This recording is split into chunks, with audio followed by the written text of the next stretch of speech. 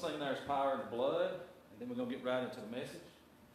But before we do, does anybody have, at the end we're going to pray a little more, as we talked about last week, but does anybody have any spoken prayer requests, and we'll pray for this service tonight.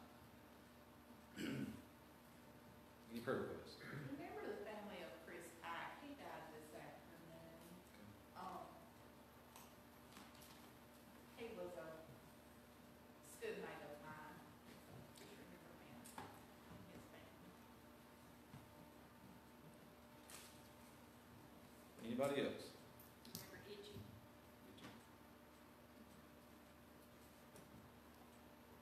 Talked to Wayne Wright a while ago. They were giving him a unit of blood, and then they were sending him home, so he's doing better. Okay, good. Y'all be in prayer for him. Pint load. You want him? He was a pint load. Remember that. Any other prayer requests before we get going? We do appreciate you being here tonight. Going to be preaching on prayer like we did last week. Got some things for us to think about.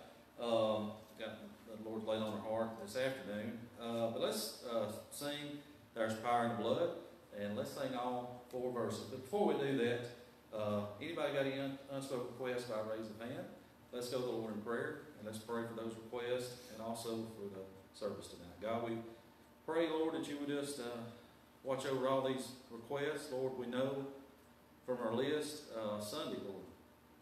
Last Sunday night, God, you know all the names there, you know every need that's within our church, Lord, whether it's a spoken or unspoken request. Lord, I pray for tonight, God, thanking you for just your many blessings. Thank you for today. Lord, celebrating 2 souls being saved and baptized.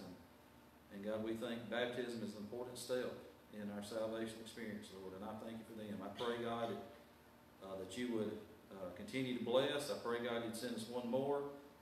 We pray, God, that if there's anybody, God, in the sound of our voice that doesn't know you, Lord, that they would accept you for his everlasting too late. I pray tonight as we get in the Word, Lord, that you would just speak to us, Lord, through your Word.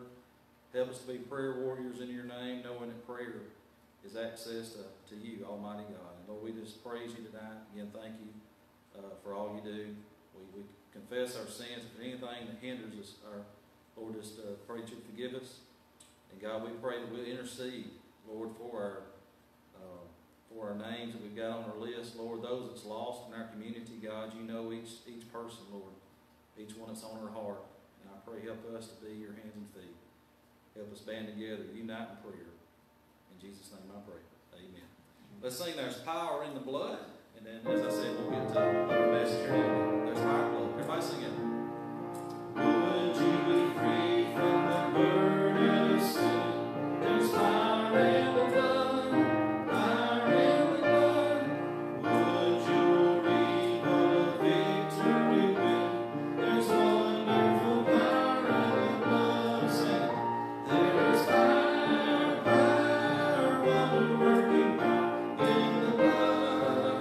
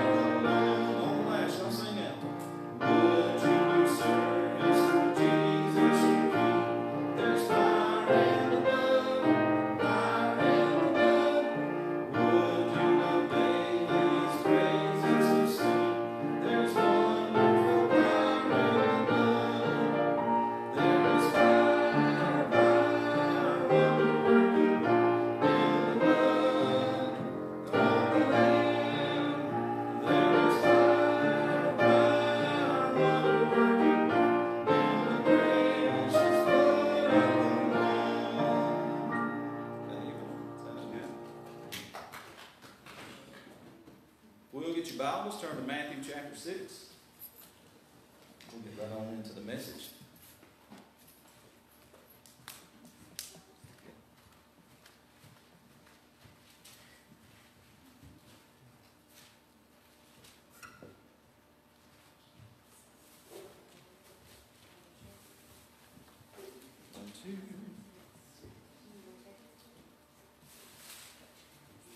One, two. Testing. 1, 2.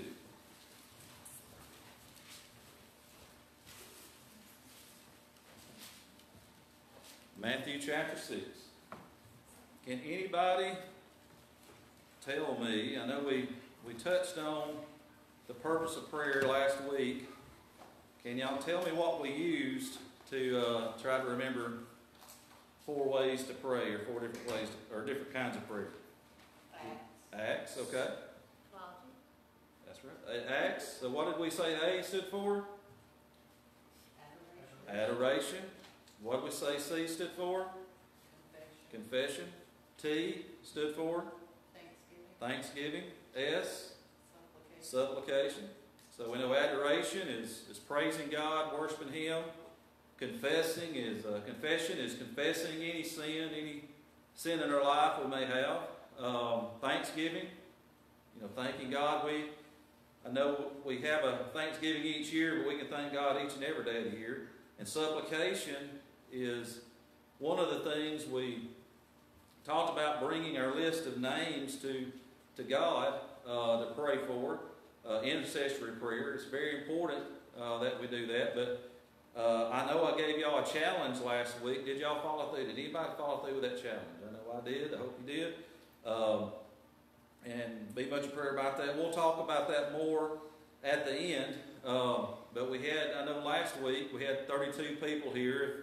If everybody was in the challenge, that'd have been a lot of prayer going up. Amen. And I think it's very important, again, to go back to prayer. In Matthew chapter 6, verse, we read,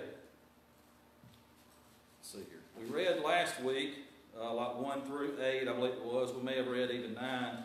But I'm going to start in verse 6.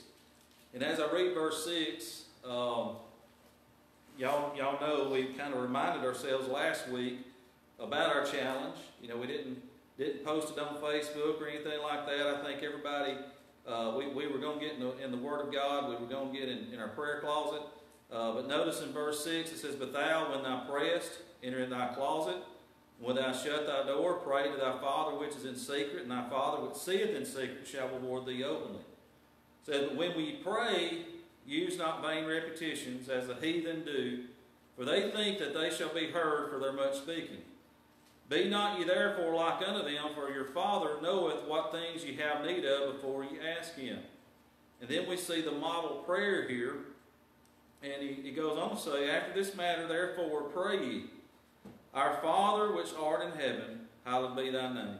Thy kingdom come, thy will be done in earth as it is in heaven. Give us this day our daily bread. Forgive us our debts as we forgive our debtors. Lead us not into temptation, but deliver us from evil. For thine is the power, thine is the kingdom, and the power, and the glory forever. Amen." And he goes on to say in verses 14 and 15, he says, "For if you forgive men their trespasses, your heavenly Father will also forgive you. But if you forgive not men their trespasses, neither will your Father forgive your trespasses." And one of the things as far as intercessory prayer, we're going to look at a few things here tonight and really look at the results that can begin to show up if we have an increasing prayer life, if we go to God on a regular basis. But tonight, if Charles Hayden Spurgeon, one of the churches that he had, I can't remember the name right off the top of my head, but there'd be thousands meeting weekly in his church. Charles Hayden Spurgeon was his name. And when visitors would come, what he would do, he would actually walk them down to the basement prayer room, and where the people, they were faithfully on their knees, interceding to God for their church and for their community. And basically he would say, this is the powerhouse of the church. It is prayer. And I know today, again, we are challenging our folks to get intercessory prayer, praying for people, praying for one another. And I guarantee you, if we do that, God's going to bless. And we're going to see results in a little bit if we will continue to do it on a regular basis. But tonight, basically, I just want to ask, who is going to stand in the gap? Who's going to be seeking His heart, God's heart, in prayer? But let's go to the Lord in prayer. God, we thank you again for your love. We thank you for your grace. We thank you for the folks that's here in person, God, and those watching online. I pray, God, that you would bless. I pray, God, help us to continue to bombard your throne of grace, Lord, with our prayer requests, God. We thank you, Lord, for the promise of prayer. We thank you that we can come to you, God, knowing that you're going to help us. God, I pray right now for each person here. God, you know the need in each life. God, I don't. I'm not you. And God, I pray that you would speak through me. Help us, Lord, as we walk out that door, Lord, to be on fire for you. God, to if we're lost here tonight, to accept you as Lord and Savior. Lord, if we're saved and maybe we're just going through a tough time, God, as we walk out these doors, we can be encouraged. And Lord, we thank you for your promises. Lord, we love you. In Jesus' name I pray. Amen. But as we look to prayer, and I know the scripture that we shared with you just now, there's no church program, there's no religious thing, political effort will ever trump the awesome power of prayer. What God can do in response to the prayers of His people. And what we see in prayers, we're approaching a holy and sovereign God. And it's something we should prize and never take for granted. And I feel like a lot of times we take it for granted. It's something that we should prize, that we get to do that. Those that know Jesus Christ, we can go to Him in prayer. Do we know what will happen tomorrow? Do you know what's going to happen tomorrow? Do we? We don't, do we? Can everybody agree? We don't know what's going to happen tomorrow. We don't. But one thing we know by trusting and going to Him, prayer should be the first order of things in our life. And even in 1 Timothy, and I'm going to share with you a few scriptures tonight, but if you can't turn there, just listen. But in 1 Timothy chapter 2, Paul said, I exhort, therefore, that first of all, and that first of all kind of jumped out at me. Therefore, that first of all, and basically making it a priority, doing this first, all supplications, prayers, intercessions, and giving of thanks be made for all men, for kings and for all that are in authority, that we may lead a quiet and peaceful life in all godliness and honesty. For this is good and acceptable in the sight of God our Savior, who will have all men to be saved, and to come unto the knowledge of the truth. For there is one God, one mediator between God and men, the man Christ Jesus, who gave himself a ransom for all, to be testified in due time, whereunto I am ordained a preacher and an apostle. And I speak the truth in Christ, and lie not, a teacher of the Gentiles in faith and verity. But notice what he says here in verse 8. I will therefore that men pray everywhere, lifting up holy hands, without wrath and doubting. Jesus also prioritized prayer above almost everything else. And even the disciples, there was many times that they was able to witness him pray. And one of those times we see in Luke chapter 11, if you'd like to turn there, there was many times the disciples saw him pray. And we see he basically, and I guess they actually summarize this training request by these words in Luke chapter 11, verse 1. Notice it says, and it came to pass that he was praying in a certain place. When he ceased, one of his disciples said unto him, now listen to this, Lord, teach us to pray. So when they made their request, notice what it said before that. He was praying in a certain place. When he ceased, one of his disciples said, Lord, teach us to pray, as John also taught his disciples. And then he goes on and he shares later on, and we'll get in that in here a little bit too. But also, we know if you turn to Mark chapter 11, if you'd like to turn there, he actually ran the money changers out of the temple. We see in Mark chapter 11, if you look at the whole story, I mean, we're just going to focus on verse 17. But notice, and he taught, saying unto them, is it not written, my house shall be called of all nations the house of prayer, but ye have made it a den of thieves.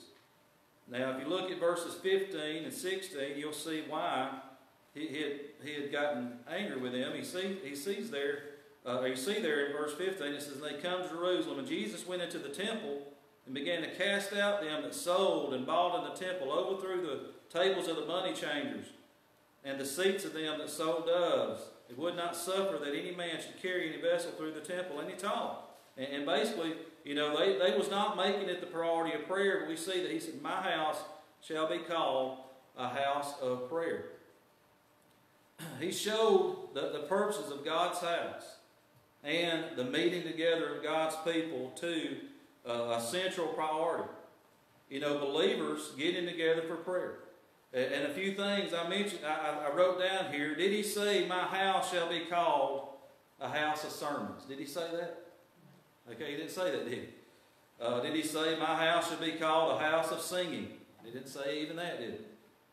My house should be called a house of evangelism, which he didn't say that here. My house should be called a house of fellowship. My house should be called a house of fun. And none of these things is there.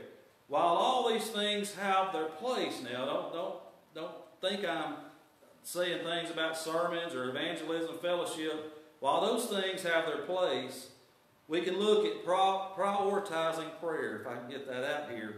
And when we do that, basically what we're doing is we're prioritizing God Himself. We're engaging in Him in battle, and He's able to help us as we go to Him. And a deep devotion to prayer was always connected to the success of the New Testament church. We know before the Holy Spirit came down in power at Pentecost, we see in Acts chapter 1, verse 14.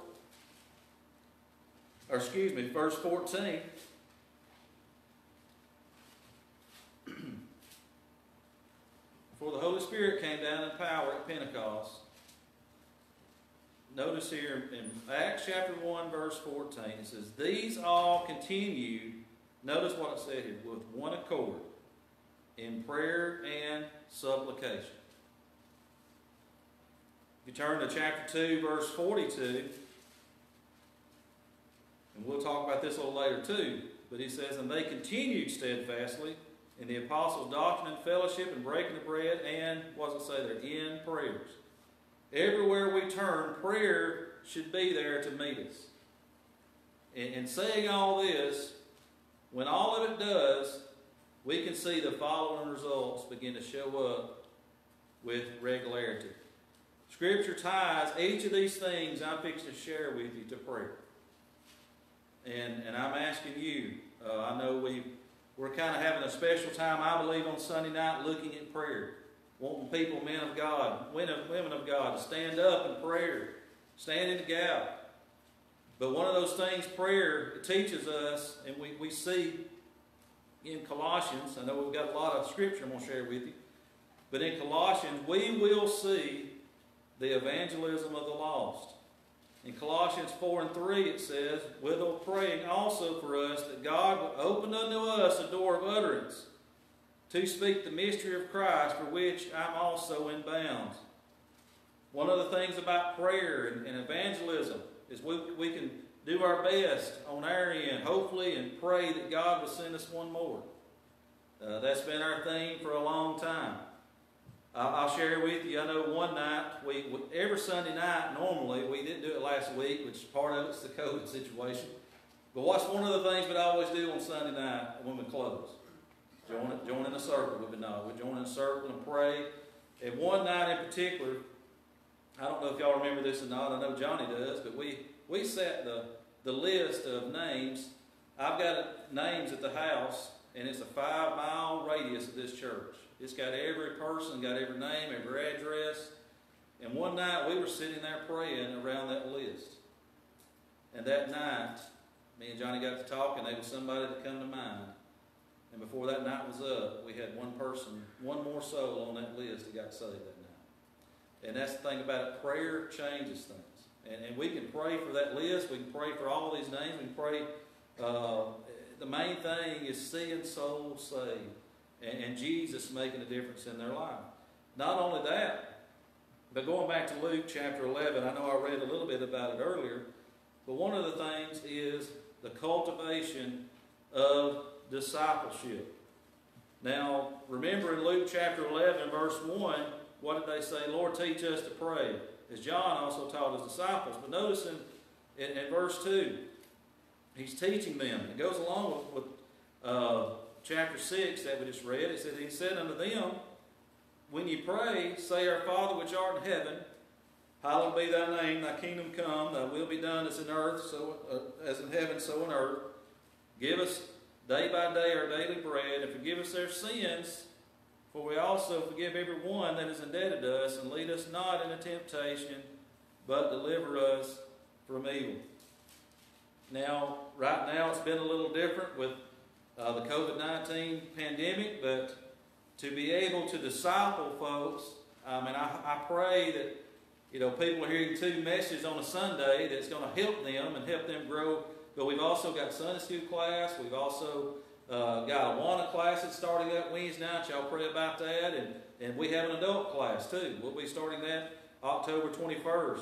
And all of these things here is able to help us grow and for us to be able to make disciples. And the thing about it, to be able to be discipled, you have to be there. You've got to be at church.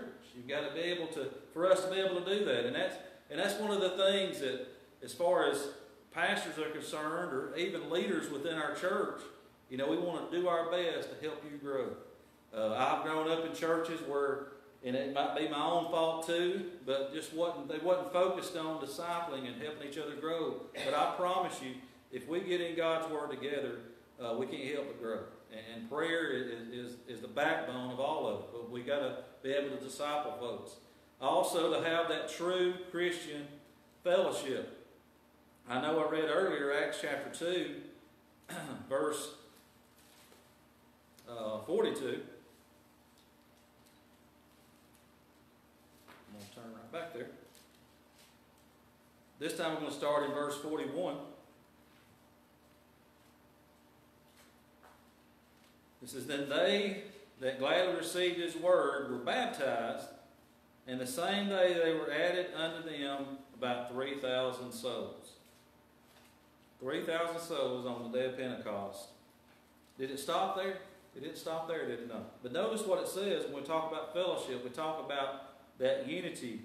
Notice it said, and they continued steadfastly in the apostles' doctrine and fellowship, breaking of bread and in prayers. Notice they continued. They continued to learn. They continued to be able to be in fellowship with them. And it goes on to say in verse 43, it says, And fear came upon every soul, and many wonders and signs were done by the apostles, and all that believed were together. Listen to this.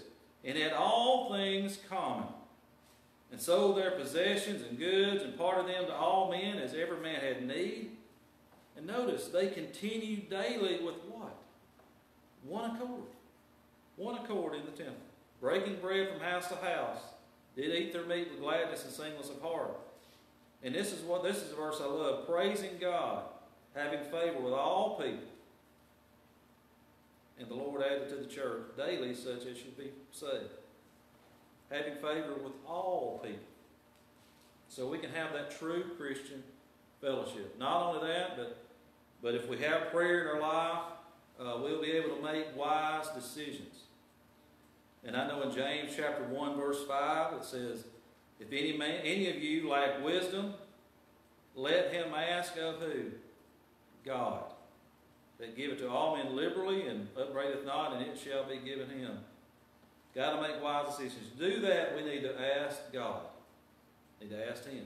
I mean, we're here to help you any way we can, but it's all said and done. If you lack wisdom, we've got to go to God, which is the source of wisdom. Not only that, we see, and even through this, obstacles we can overcome. We see that even in Mark chapter 11.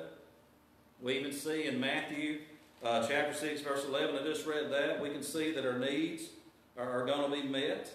Because it says, give us this day our daily bread. We can even read in Philippians chapter 4, verse 19. Paul said, but my God shall supply all your need according to his riches in glory by Christ Jesus. He is our provider.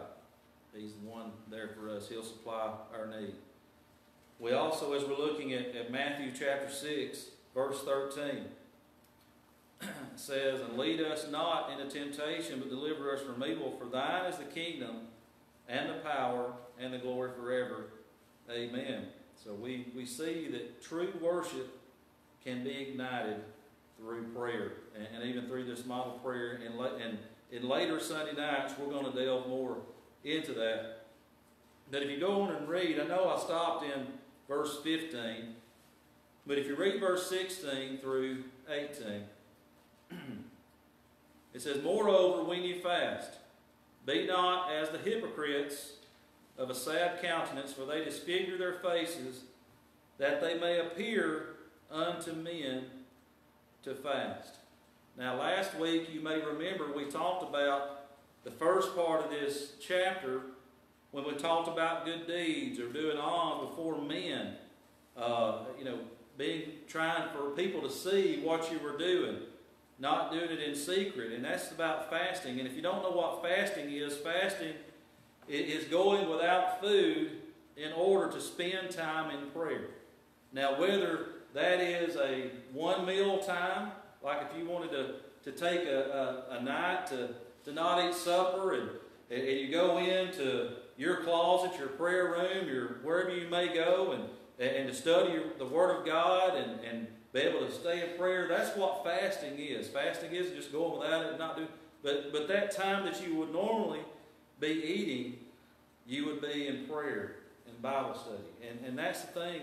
I know I've experienced in my life, and one of the things that he was talking about, the hypocrites. Whenever you fast, be not as the hypocrites of a sad countenance, but they disfigure their faces, that they may appear to men to fast. What they were doing was they were making people see, that they were fasting. It says, verily I say to you, they have their reward. But notice what it says here in verse 17. But thou, when thou fastest, anoint thy head, wash thy face. Notice what it says, that thou appear not unto men to fast, but listen to this, but unto thy Father which is in what? Secret. And thy Father which seeth in secret shall reward thee openly. It's important. We can look at good deeds being done in secret. We can also see this prayer closet being prayed in secret. Fasting. If we're going to fast in prayer, do it in secret. It's not for everybody to know. You need to brag, hey, I'm fasting. And I believe if you, and I know I say this, and I'll preface this, but you may be on, medicine and things like that to where you may not can do that. But even if it's just a meal, you'll be surprised how God, if you spend time just in prayer, Word of God, while you'll be eating, I've seen it for myself. There's power in prayer and fasting. I don't know if y'all have experienced that or not, but I'm just sharing with you tonight what God's laid on my heart. And what we will see when we get to this point, as far as the results beginning and showing up with regularity, we will see revival sparked. I believe we're going to see revival in our church, even through all the difficulties that we have seen in 2020. Our church year, 2020-21, as I mentioned this morning, God is just blessed in the last month and a half. And what that was is sparking revival in our church. And it takes all of us. It takes all of us. It ain't just me. It ain't just a few people. It takes all of us. As I said earlier, it's one beggar telling another beggar where they found bread. And what I love about the cross is the ground is level at the cross. Everybody. We talked about that universal call that he's called all men to repentance, all men to be saved. So our verse, if you will turn to 2 Chronicles chapter 7, verse 14, I want us to end here tonight. 2 Chronicles chapter 7, verse 14. It's in the Old Testament.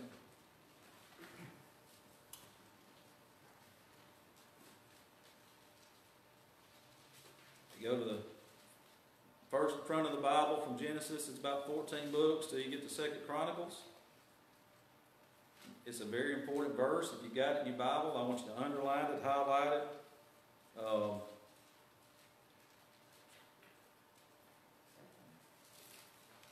Does anybody remember our challenge last week? Did you follow through with it? It was based from this verse.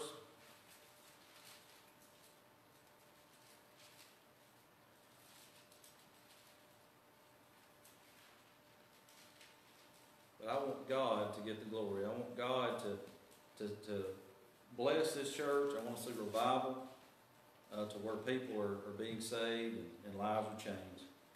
And it all starts with me. It all starts with you. And this verse here has been a theme. 2 Chronicles chapter 7, verse 14. If my people, which were called by my name, shall humble themselves and pray and seek my face and turn from their wicked ways, then will I hear from heaven and will forgive their sin and will heal their land. Now tonight, prayer is something that you've got to go to God about. But prayer is communion with God in order to know Him, to love Him, to worship Him, to understand, and also conform our lives to His will and ways, and also be able to access and advance His kingdom and power and glory, as we read about there in Matthew chapter 6. But I want us just to bow our heads and let's go to the Lord in prayer. We're going to have a time of invitation. We'll have a song, but if you'd like to pray, we're here for you. And then after we have the invitation time, we're going to have a time of prayer as well. But let's just bow our heads, and tonight, just want us to focus on standing in the gap. And we've got a lot of prayer needs. There may be more that's on your heart, on your mind. You may have that person that you've been praying about each and every day, twice a day. We're going to be continuing to do that even next week. But I want to see revival start here in Townley, Alabama. Let's go to the Lord in prayer. God, we just thank you for your grace. Thank you for your mercy. Pray, God, you'd forgive us where we fail you and fall short. Lord, I pray for this time of invitation. Lord, if there's anybody here, God, who just needs prayer, Lord, I pray help us be the church, Lord, that they'd be comfortable in coming forward. Just help pray with them, whatever the need may be. In Jesus' name I pray. Amen.